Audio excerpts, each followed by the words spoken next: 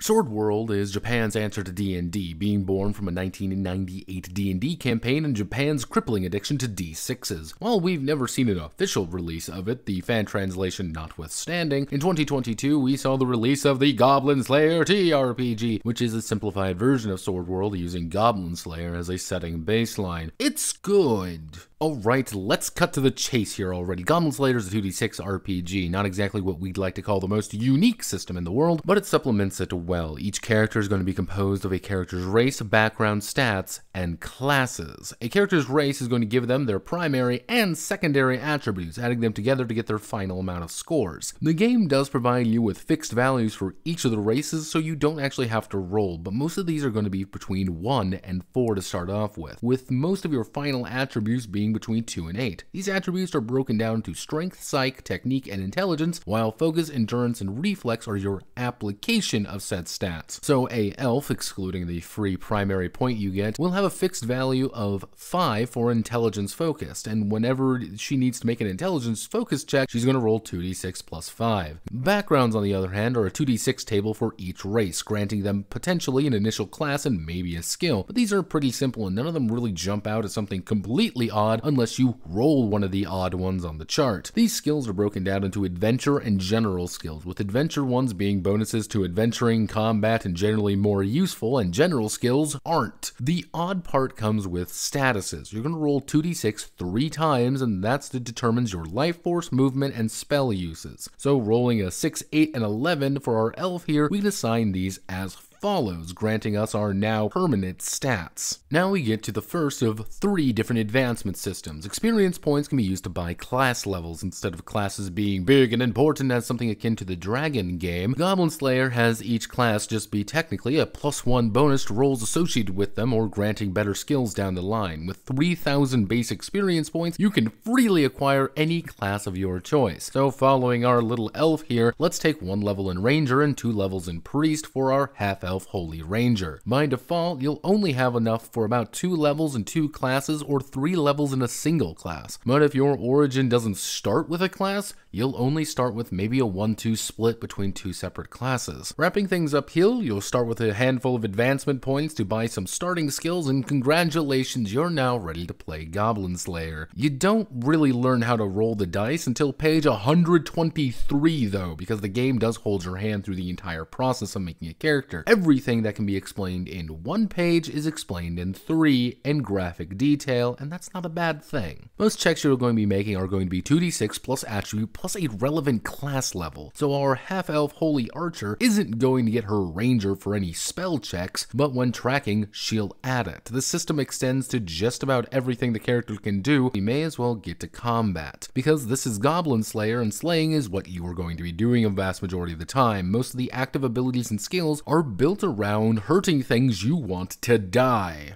Namely goblins, but not really. But combat is structured in a fairly unique way. When players engage in combat, they'll be placed on the anomalous battle map that is ruled by some insane ocelot god most of the time, but it's fairly standard from there. Basic initiative checks, basic combat checks with primarily player-facing roles, and other basic actions. But when the turn ends, you're going to mark the attrition track by 1 step. For every one of these little spiked bubbles you fill in, you're going to take 1 fatigue, which fills in another track which grows in penalties. Alright, wear and tear. But when you take damage, you're in fact increasing your wound limit, and should it reach over your current life force, you're now taking 1 fatigue for each standard box and 2 for each spiked box. Recovering fatigue mid-adventure is time consuming as well, requiring not only a safe space, but it requires decent food. This is a nasty death spiral should the characters fall for it. As soon as you start getting tired, your ability to withstand enemies and enemies' abilities to hit you is only getting easier. Combined with the unique dynamic of boss enemies and their minions, which feed them power, and you have a pretty interesting combat system with lots of moving parts, but each one being relatively well explained. And when it's all said and done, you complete the adventure, get some adventure points for more skills, maybe increase your adventure level, which is different from your class levels, get experience points to buy new classes, and maybe even rank up in the Adventurers Guild. This seems like a lot, and truth be told, it is a lot, but Goblin Slayer does a good job of holding your hand through most parts, providing examples and even showing you things in action. problems. Weep for poor dwarf shield fighter, henceforth known as shield fighter. There are two problems that kind of need to be addressed, however. The first is that it throws a lot at you at once, and this can throw people off a lot. If you're going into this expecting 5 years, some friendly structured JTRPG, you're not gonna fucking get that. This is mud and blood to begin with. And grabbing your hand, it's there for a reason. Everything is really structured for character development, and there are many heavy recommendations for what's the correct skills to take. Don't be thrown off by how much stuff there is, though. This is a friendly game at the end, but like a big fluffy dog, it wants to be friendly by throwing its entire 621-page body at you at high speeds. But this does lead me to the second issue,